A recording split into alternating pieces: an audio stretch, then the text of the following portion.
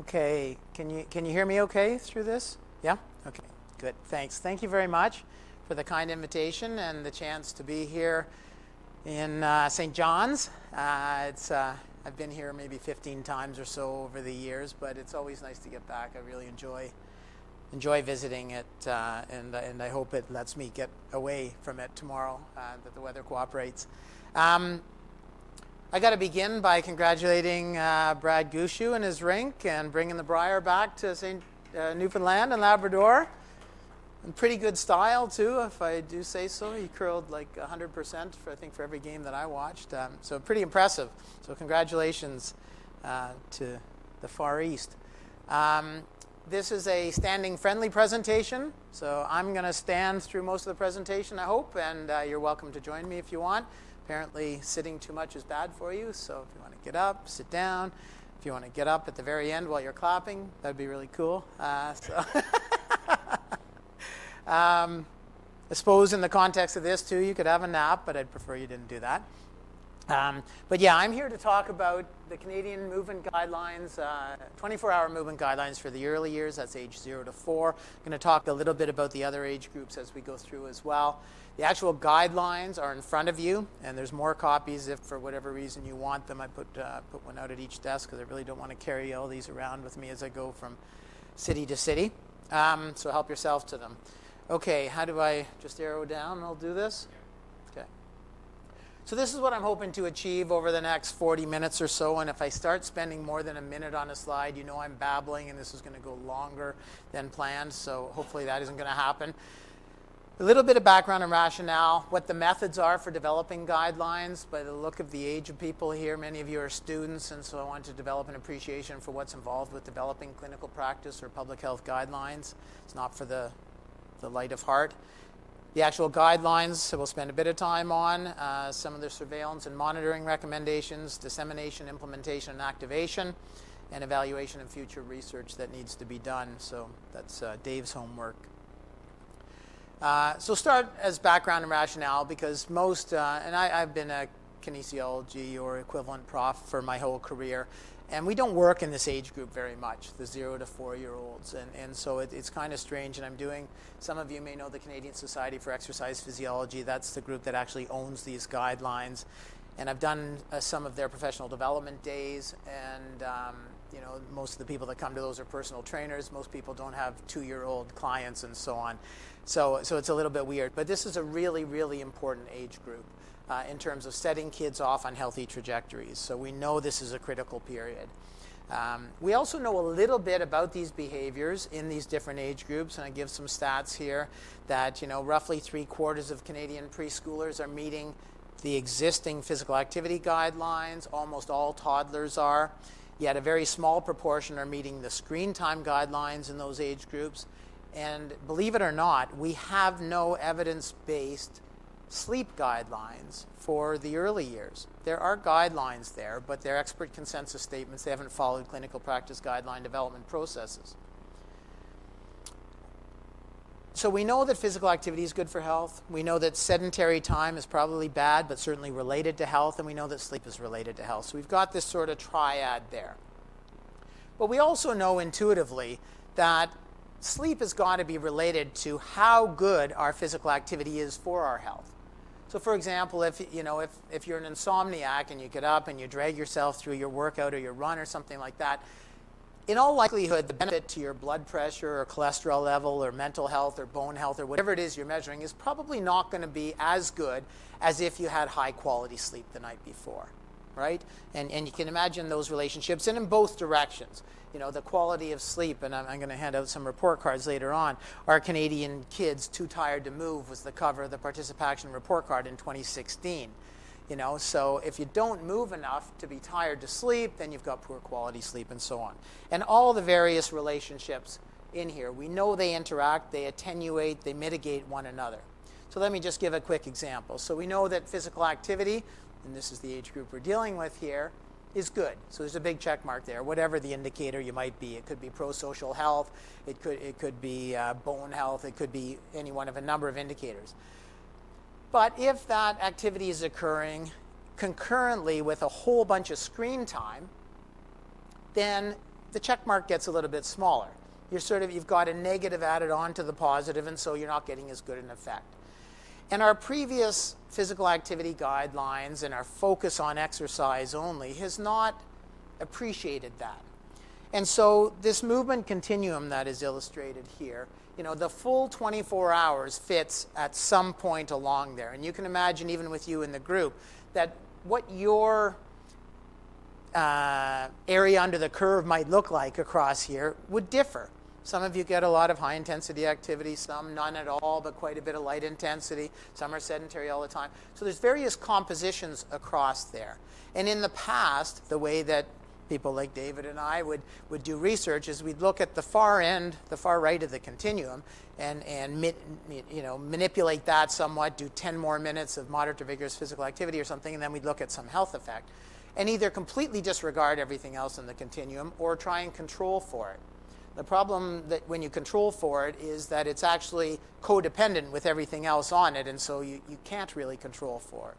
So what we've learned over time is that the whole day matters, the same way that your whole diet matters. And there's different ways to achieve good health outcomes. The same way there's different ways through different food groups to get all the micro and macronutrients you need for a healthy diet. There's not just one way to go, and we know that. Physical activity is the same thing. We just haven't studied it very much. We've studied very much the one end of the continuum. And so with that background, we began this process of developing 24-hour movement guidelines. So understanding the whole day, beginning with sleep and then going throughout the day. We followed the procedural framework that I published with Bill Haskell in this book.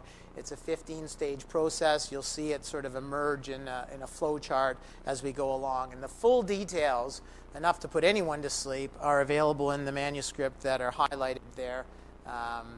So everything that you wanted to know but was afraid to ask. So we're going to see this flow chart a little bit for the next 12 or 15 slides. It walks you through this recipe of guideline development that is accepted as the best practice around the world. And it begins with establishing a leadership team. So in this case, and for the last 12 years, has been led by me. Valerie Carson, a relatively new professor at University of Alberta, was brought on as a co-PI, as perhaps my successor somewhere down the line. And the leadership committee is made up of the principal investigators, the funders, the research leads, and methodological consultants. So you see, November 2015 is when we started this process in a formal way. Of course, it started a bit before that because I had to get money in place before that. The partners were the Canadian Society for Exercise Physiology, who own the guidelines, the CHIO Halo group, which is the group that I lead, the University of Alberta, which is where Val is. They provided resources for this. Participation, same thing, and the Public Health Agency of Canada. So these are the official national guidelines. Okay, so then also in early November, we got methodologists on board for the project. And then the guideline development panel needed to be established. This is the larger group that's actually going to help craft the guidelines. That's made up of the leadership committee, stakeholder groups, knowledge users, international collaborators, methodological consultants, target users. In this case, we had a mom and a daughter that had no background on any of this, sitting in and giving their feedback, and the project managers.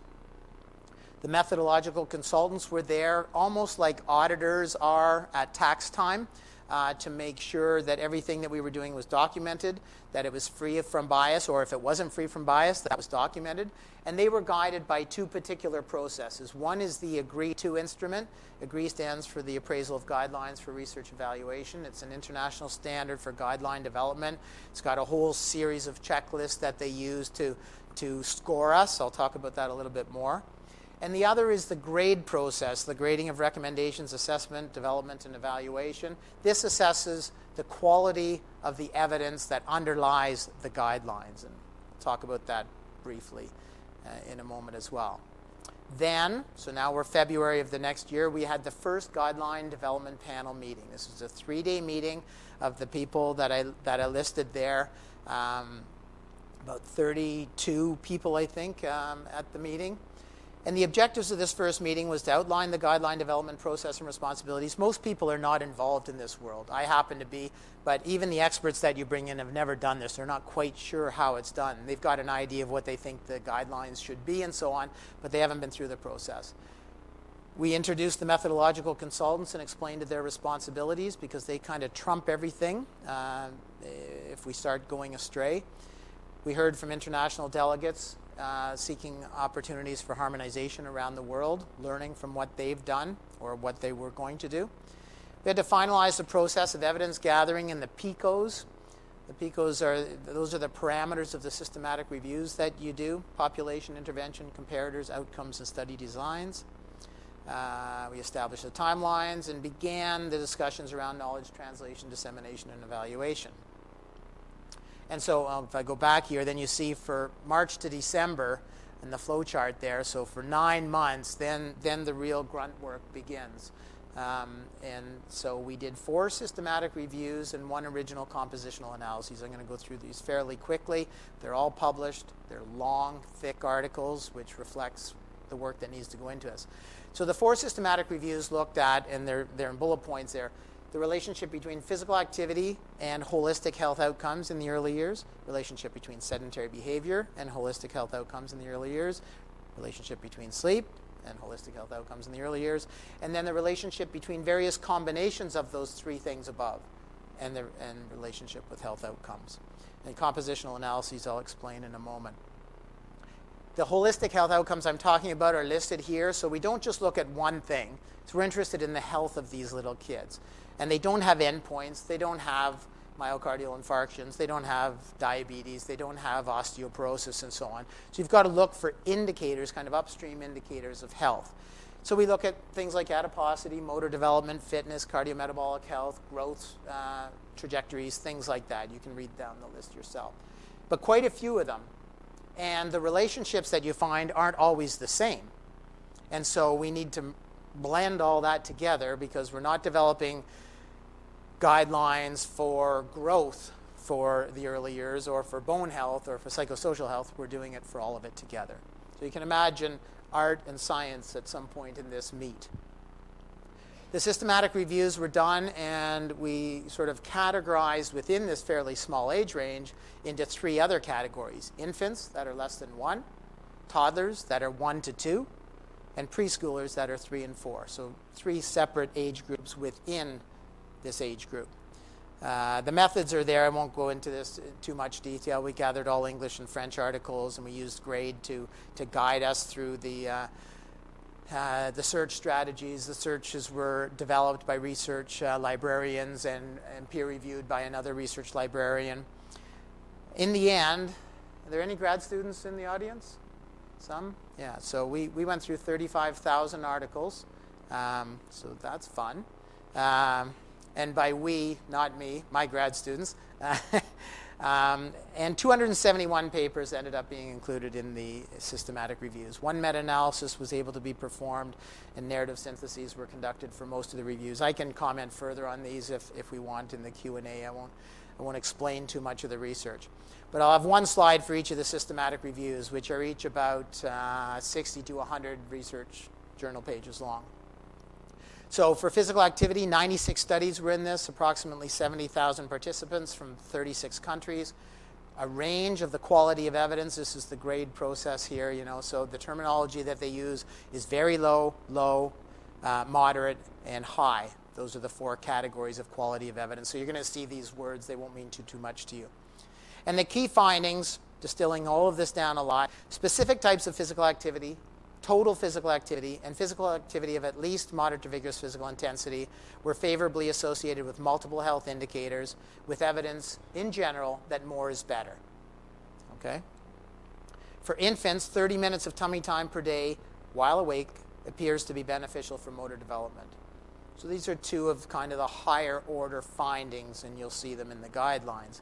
The full systematic review is published there. The citation is there, and this is in the presentation, which hopefully will be made available to people if you're interested in getting these papers. And by the way, they're all in open access, so if some of you are not part of the university, you can access these papers without having to jump through the hoops or pay for papers. For the yes? Yeah, so tummy time for infants. Anyone got little babies? Yeah? What's tummy time?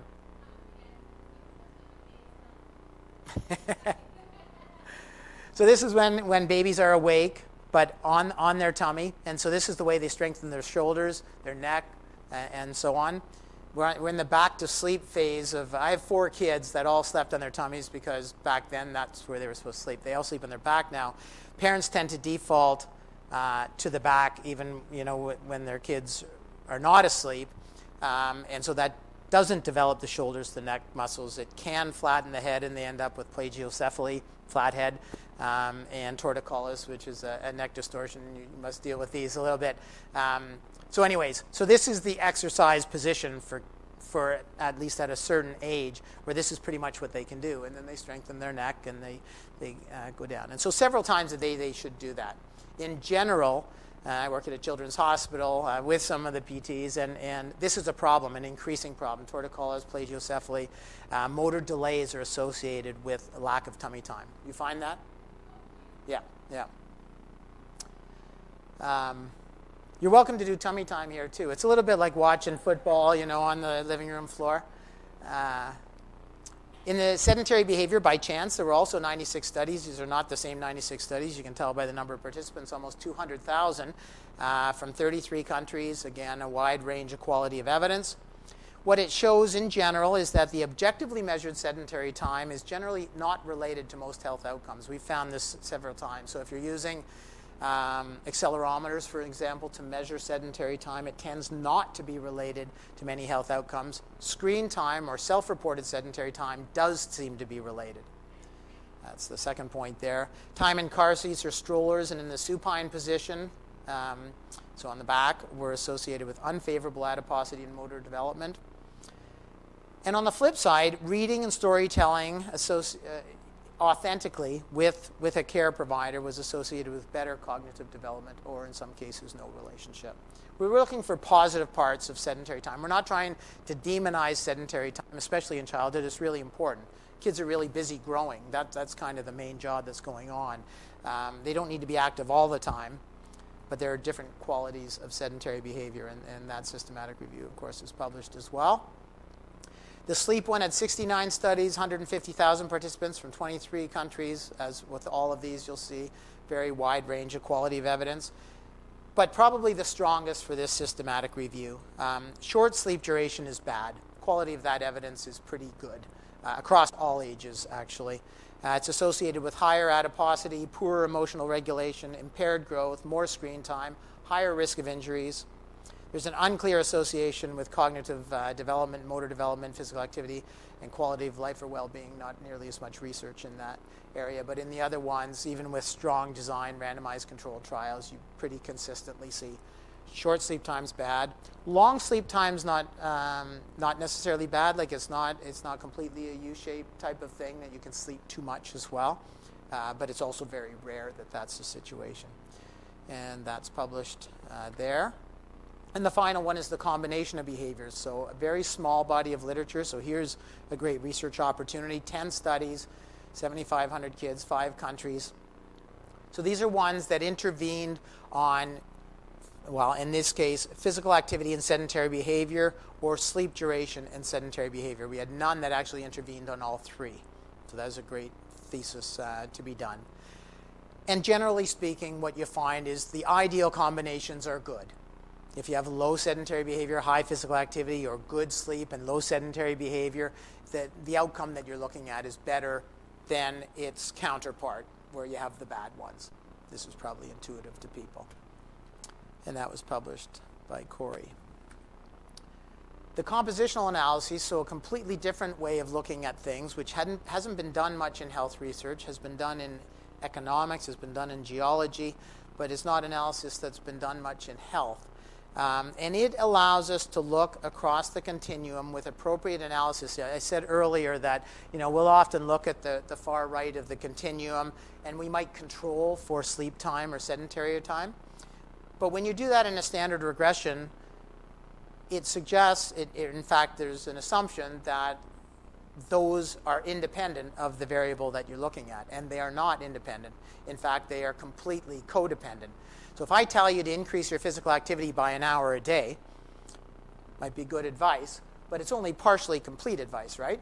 Because at the expense of what?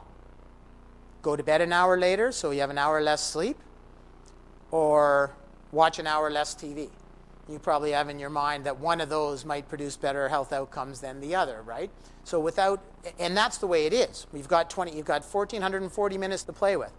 If you're going to do a little bit more of this, that's fine. It's got to come from somewhere. Where's it going to come from? And where it comes from influences what the result's going to be. So this is in finite space. That's what compositional analysis allows you to do. It allows you to assess a proportion relative to another proportion rather than taking an absolute number like we typically do where it's in different geometric space. Okay? You see that? So you're in a confined space. You can only move the bubble within that space in different directions. Compositional analysis allows us to do that. And we were the first ones to publish this in the world using these types of analyses on a 24-hour day. But you can imagine other scenarios in health where we should be using these analyses. So the objectives of this was to explore the combined associations of the composition of these various behaviors with, in this case, adiposity. That's the only data that we had on a national representative sample of 3- and 4-year-olds. It's hard to get these sorts of data. But still, we had 552 kids. These are coming from the Canadian Health Measures Survey from Stats Canada.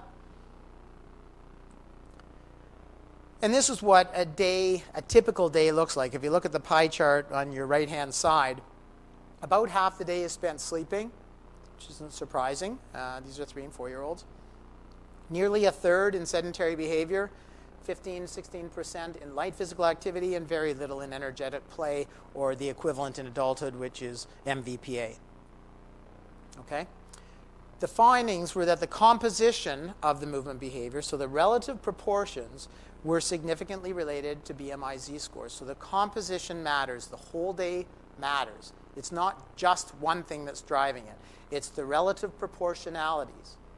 Now, because the sample size was small, we were not able to, so you can do what's called isotemporal substitution compositional analyses. So you can manipulate statistically that, okay, what if we took 30 minutes of MVPA and put it into sleep? Or what if we took 30 minutes of sedentary time and put it into sleep, and these sorts of things? What would it do to the health outcome? And we did not find any significant relationships there.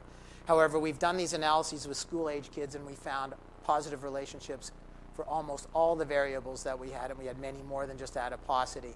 And they're all related to composition of the day and heavily driven by the energetic play or the moderate to vigorous physical activity. That paper is also published. So some additional considerations from grade. So in addition to the direct, grade is challenging us to make a decision for or against a recommendation, and also to provide a strength of the recommendation. Okay, so that we believe this, we believe it really strongly or conditionally or something like that. In order to get to that, we use these various bullet points of information. We use the quality of the evidence, which I could dissect, but that would be a long, boring lecture.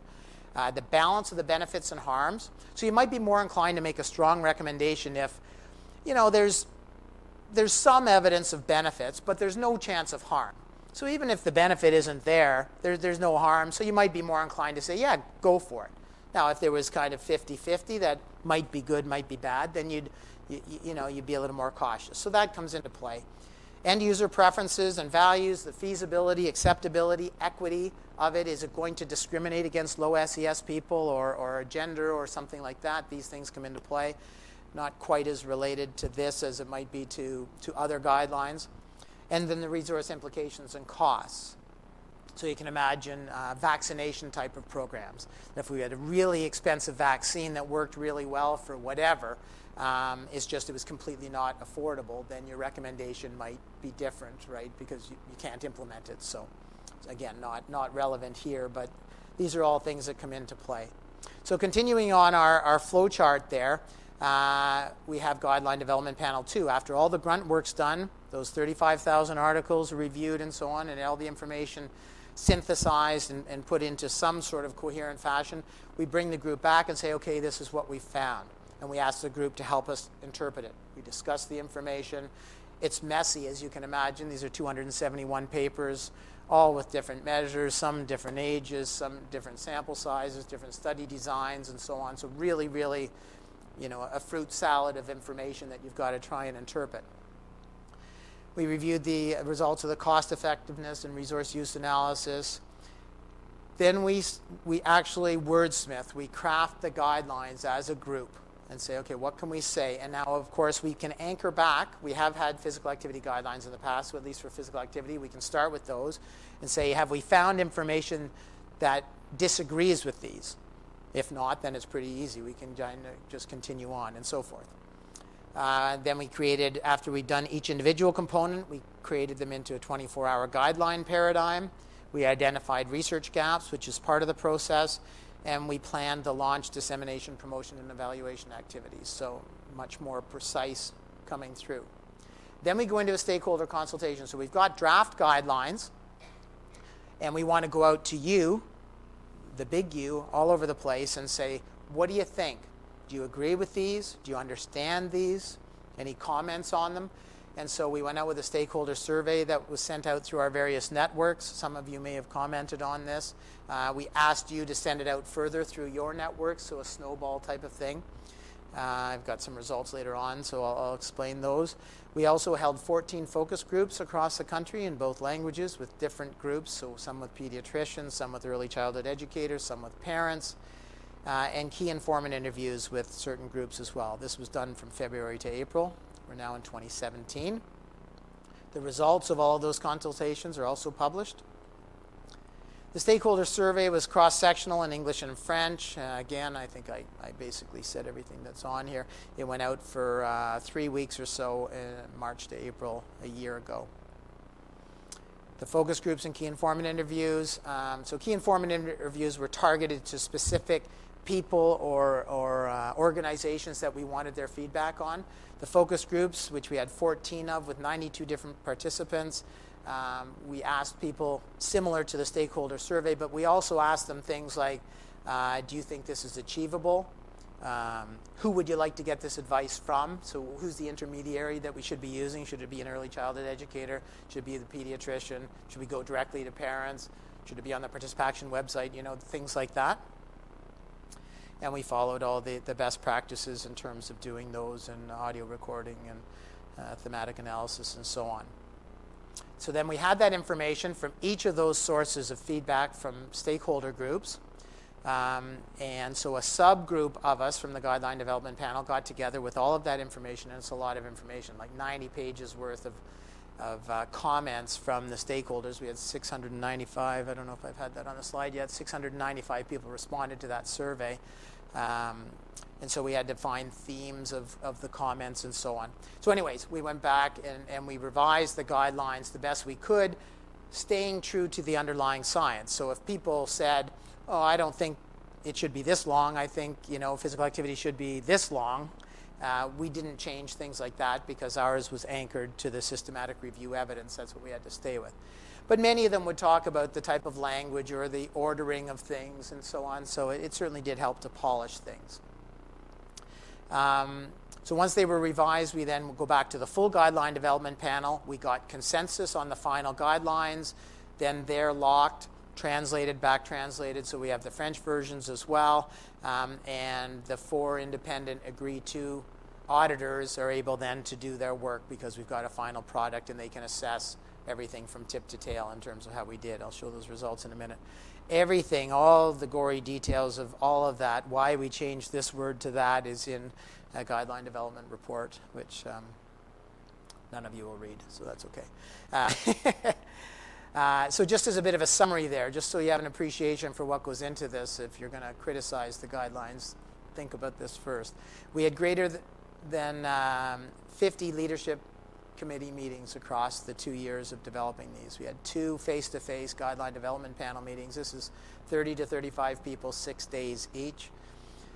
Online, there's the 695, the online survey. So we had lots of people commenting on this from all the sectors we wanted: the physical activity, fitness, public health, healthcare, education, research, childcare sectors. Parents' agreement was very, very high, in almost all cases above 95% with agreement. They thought that the guidelines were feasible, acceptable, useful, better than segregated guidelines. So the fact that you brought these together was thank you very much, instead of having sleep guidelines that are kind of disconnected, and they're not making any connection, certainly with physical activity. And so they thought that was really good. Strong endorsement came from the key informant interviews and the focus groups as well. And consequently, all of our recommendations, all that's in the sheet in front of you, are strong recommendations. There are no conditional, there are no weak recommendations. Having said that, the evidence upon which they are based, in many cases, is weak. But there's almost inconceivable harm by having a child have a better night's sleep, so this helped to drive some of the decisions. The 4 independent reviewers, which I didn't even know, all rated us between 89 and 100% on each of the domains. So that's very, very high. And so we have 4 systematic reviews. We've got the compositional analyses. We've got expert consensus. We've got stakeholder feedback. We've got methodological advice. And that's our foundation of evidence that leads to the guidelines that are in front of you. And so then we do the knowledge translation stuff. So you've got the science done. You've got everything sort of nailed down. You've got it in English and French. You've kind of got this endorsement by the greater stakeholder community so that when you do launch, there's not going to be this immediate backlash out there against you. But then you still have the knowledge translation stuff. And so we worked on development of a visual identity, which I'll show you in a minute. It's on your thing too. And the various tools and supports that are available, I'll outline. And we launched on November 20th, just this past year. So this is the iconography associated with the 24-hour guidelines in Canada. This is the one, not for the early years, it won't look like what you have, but this is the one for children and youth. We did the children and youth, and by that's the 5 to 17-year-olds, so these are school-aged kids. We released those in June of 2016. Okay, and this was the iconography for it, and that started what we hope will be a family of icons that will look similar, and certainly you can see the similarity with the one that's in front of you. And the discussion around this when we were developing this is that it represents the 4 speeds of childhood: sweat, step, sleep, sit. And the alliteration's done on purpose to try and make it a little easier for people to understand. It's supposed to look like a number 4. I know some people look at it and they don't see a 4, but it's supposed to be a 4 for the 4 speeds of childhood. Some people say, what do you mean the bar graph? And I'm yeah, okay, the bar graph, but it's a 4. And it's designed deliberately, so you'll see where it's in very crude proportionality to what you should have. So you need some of the MVPA, the sweat, all right? Sloping up, so more is better.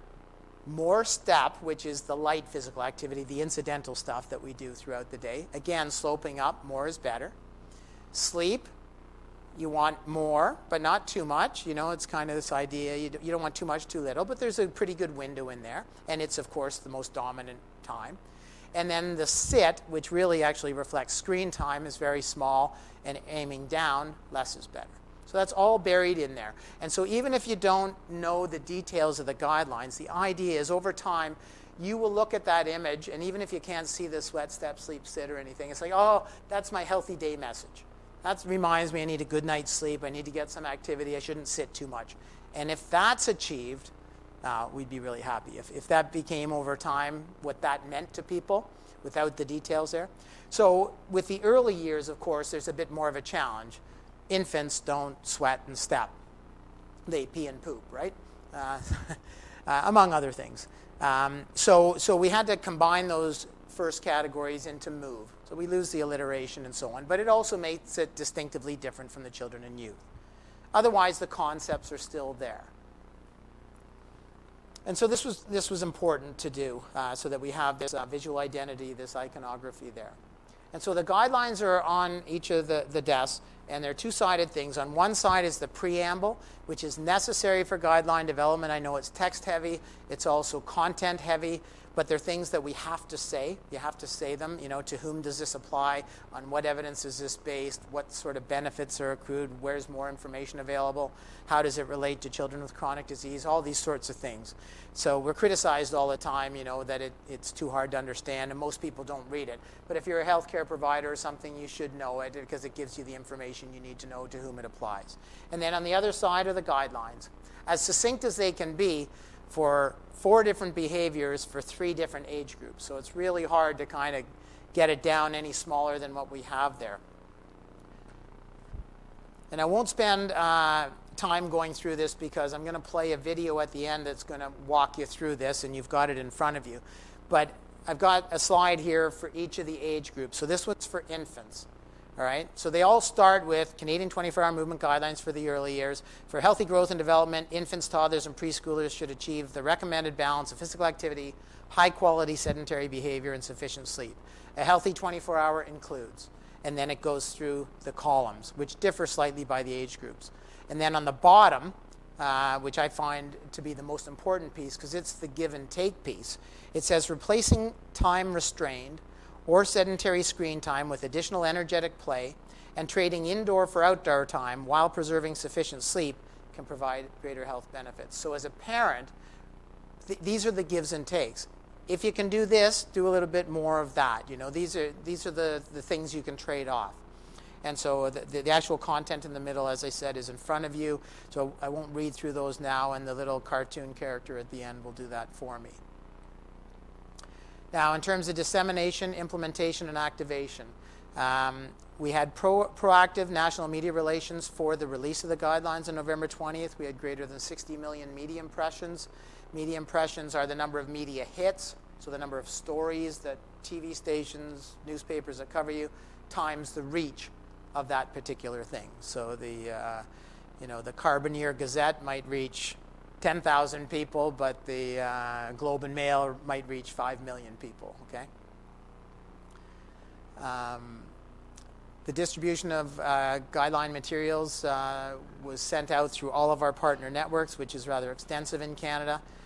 This is part of a cross-country lecture tour that's funded by the Public Health Agency of Canada to try and get the information out, to try and get more champions out there using this, continuing to pass it along.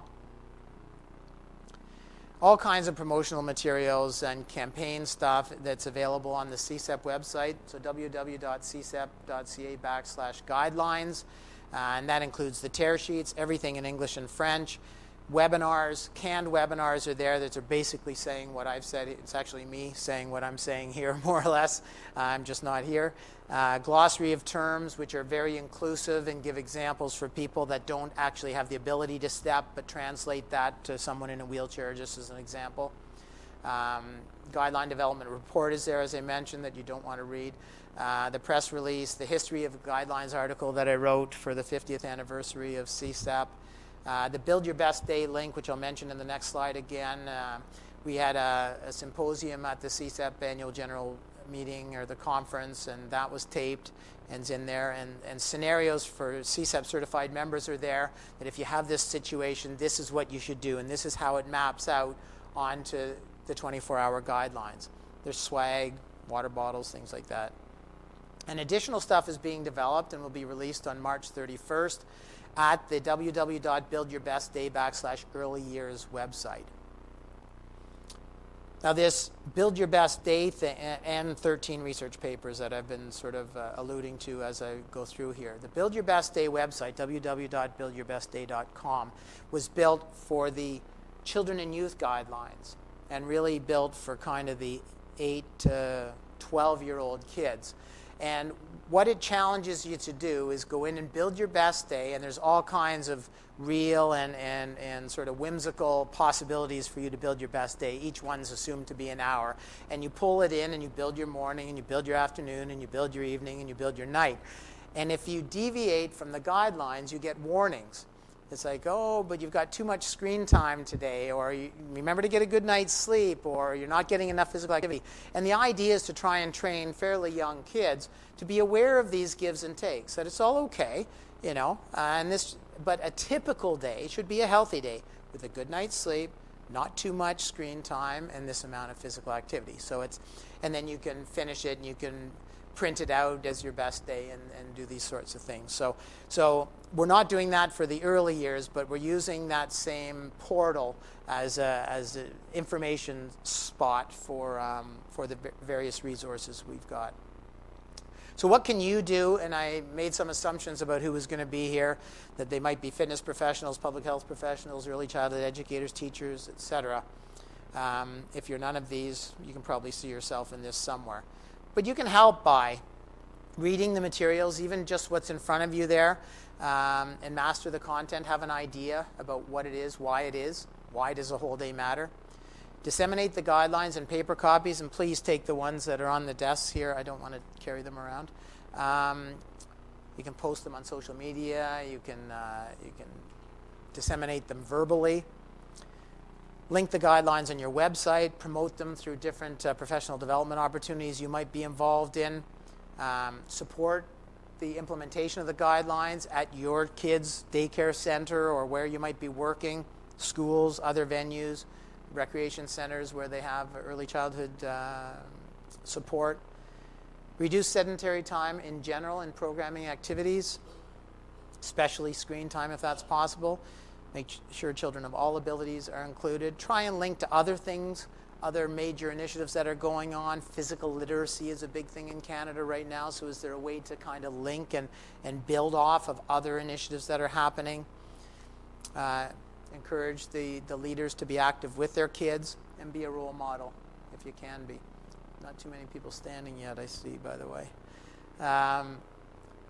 We've got a bunch of evaluation activities on the go. I'll go through these really quickly. But when we release the guidelines, we study the media impact, and we also study the quality of the uptake of the guidelines. So is the media on target, or are they actually negative? And this was really interesting because I'll show in a few slides.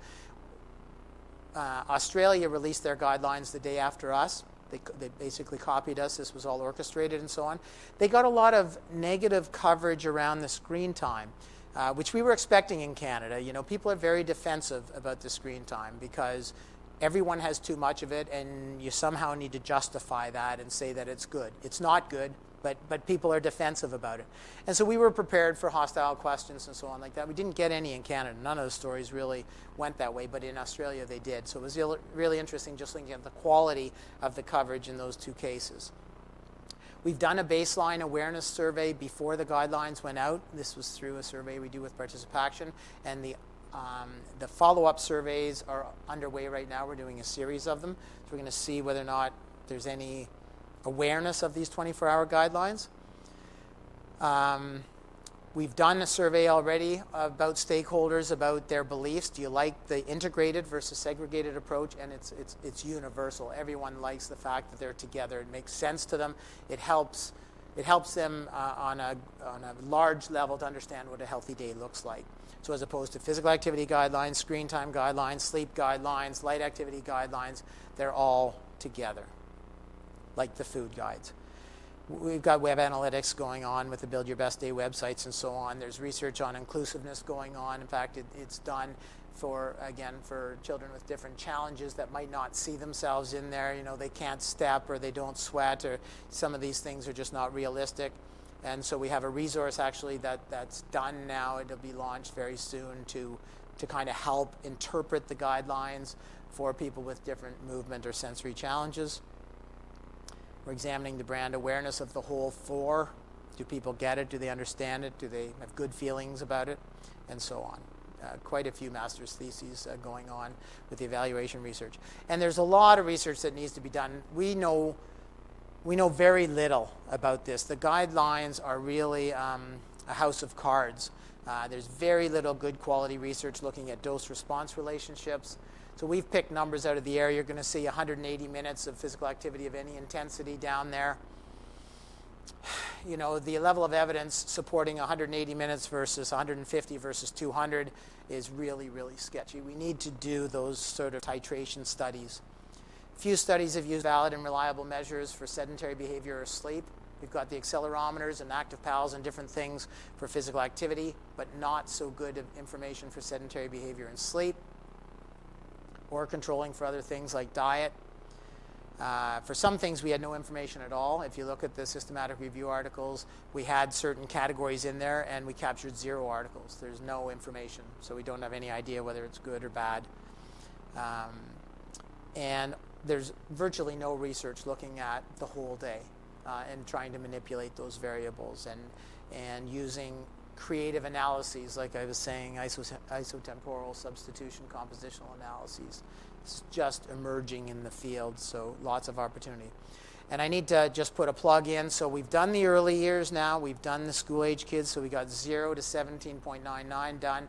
We have just begun the process for adults and older adults. The same sort of thing will be, we don't have funding in place for it, so I'm not sure on the timelines, but if it can go the way the others did, 18 months, 20 months from now, hopefully we would have the whole thing covered, kind of from birth through to 100 years, all within the paradigm of the Whole Day Matters, the 24-hour guidelines. So hopefully we can announce that in the future.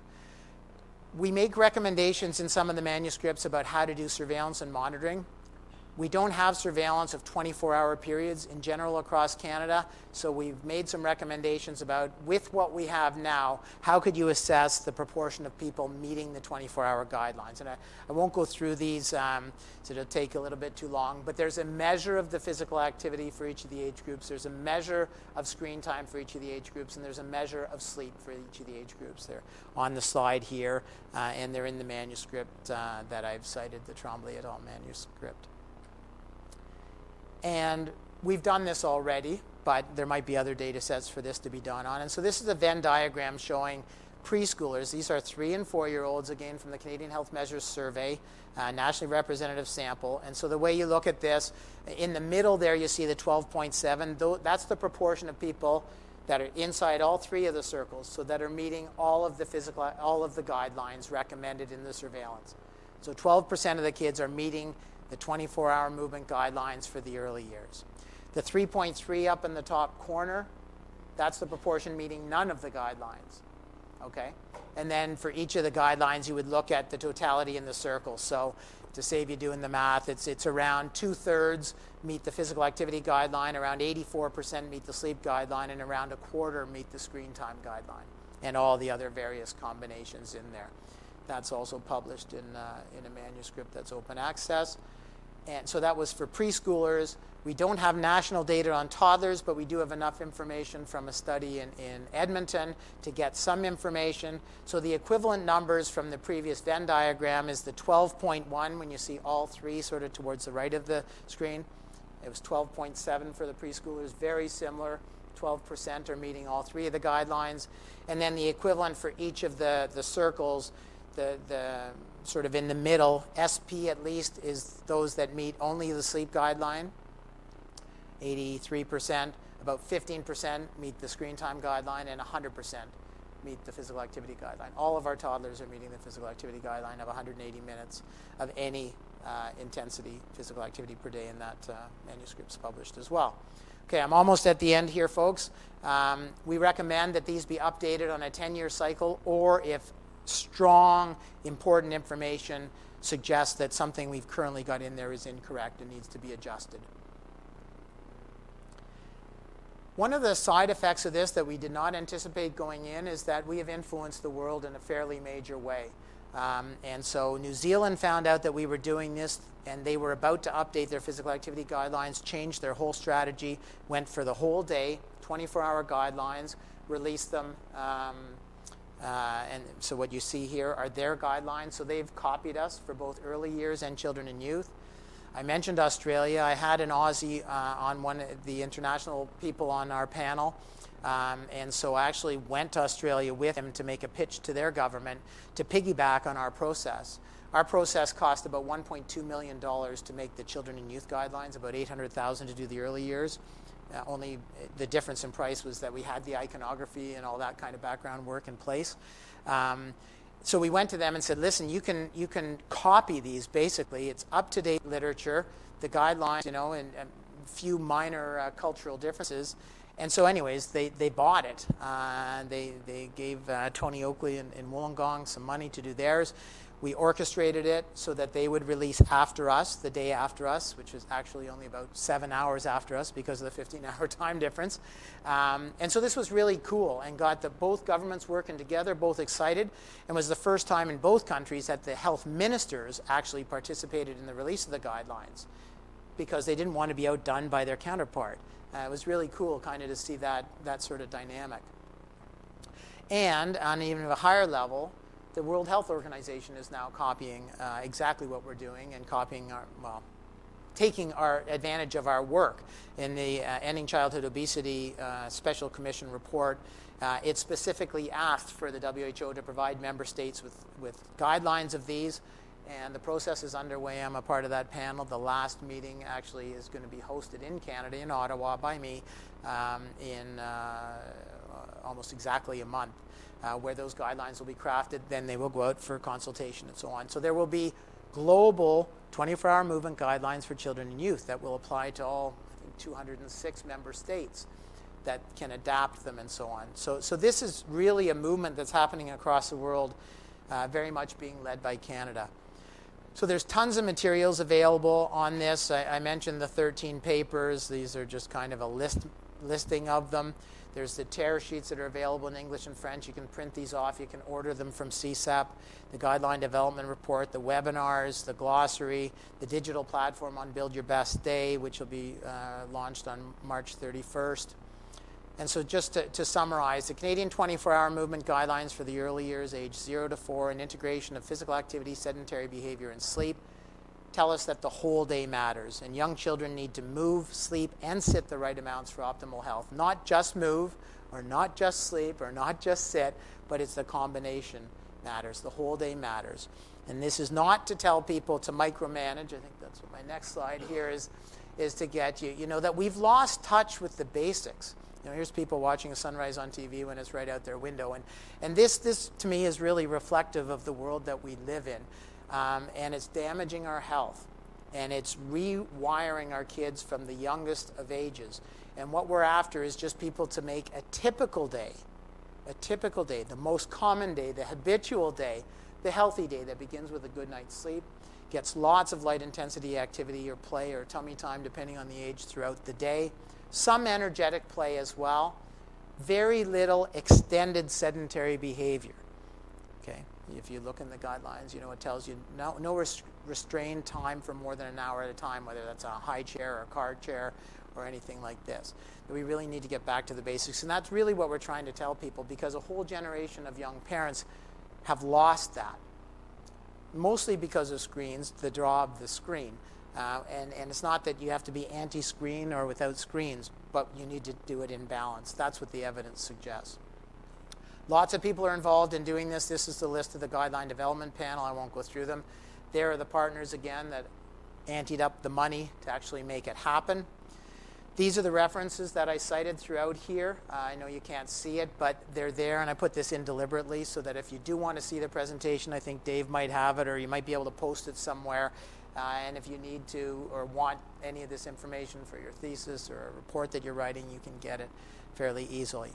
And I just want to close. So we've done a series of animated videos that condense everything that I said here to like a couple minutes. There's one strictly for the infants, one strictly for the toddlers, one strictly for the preschoolers. They're at these websites. They're available free on the internet. So if this is something that you could use with a client or as a professional development opportunity, that's fine. I'm going to play the full one, which is, I think, 3 minutes long, which goes through the guidelines. It's going to kind of read the guidelines to you in kind of a fun way. One of these. Yeah, there it is. I had it open. So hopefully.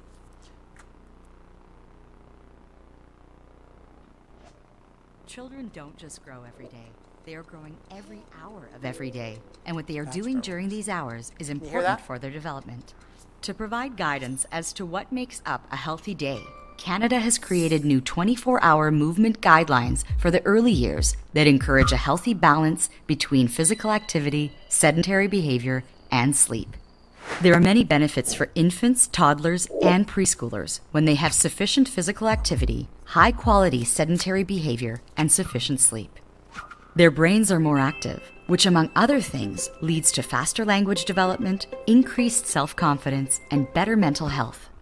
Their bodies tend to be healthier, social skills such as cooperation improve, and they are better able to manage their emotions. These guidelines represent a new perspective on child development based on the best available evidence from experts in the field. For infants under 1 year old, a healthy 24 hours includes physical activity several times a day in a variety of ways, particularly through floor-based play. Infants that are not yet crawling should have at least 30 minutes of tummy time spread throughout the day. Not being restrained more than 1 hour at a time, such as in a stroller or high chair. Screen time is not recommended. When sedentary, an interactive activity like reading and storytelling with a caregiver is encouraged. Infants that are 0 to 3 months old should get 14 to 17 hours of good quality sleep, including naps, while infants that are 4 to 11 months old should get 12 to 16 hours. For toddlers that are 1 to 2 years old, a healthy 24 hours includes at least 180 minutes of physical activity at any intensity spread throughout the day, including some energetic play, and more is always better. Not being restrained more than 1 hour at a time, as well as not sitting for extended periods. For toddlers under 2 years, screen time is not recommended. For toddlers that are 2 years old, screen time should be no more than 1 hour. When sedentary, an interactive activity like reading and storytelling with a caregiver is encouraged. At this age, consistent bedtimes and wake-up times should be established that ensure the child is getting 11 to 14 hours of good quality sleep, including naps. For preschoolers that are 3 to 4 years old, a healthy 24 hours includes at least 180 minutes of physical activities spread throughout the day, of which at least 60 minutes should be energetic play. Not being restrained more than 1 hour at a time, as well as not sitting for extended periods. Screen time should be limited to no more than 1 hour. When sedentary, an interactive activity like reading and storytelling with a caregiver is encouraged. At 3 to 4 years old, children should be getting 10 to 13 hours of quality sleep, which may include a nap, with consistent bedtimes and wake-up times. At any age, it is strongly recommended that screen time and restrain time be replaced with additional energetic play, preferably outdoors, whenever possible. Child care providers are in a unique position to help promote the new movement guidelines. For example, by restricting screen time and encouraging active play during the day, but also in educating parents and carers about the guidelines. At times, it may seem challenging to stick to these guidelines, but given the proven benefits to a child's development, a progressive adjustment towards achieving them is recommended. By working in partnership, we can help our youngest generation build the best day possible. So there you go. Those are the guidelines. Thank you for your attention. And I think, I don't know, we have time for questions. We're right at an hour now.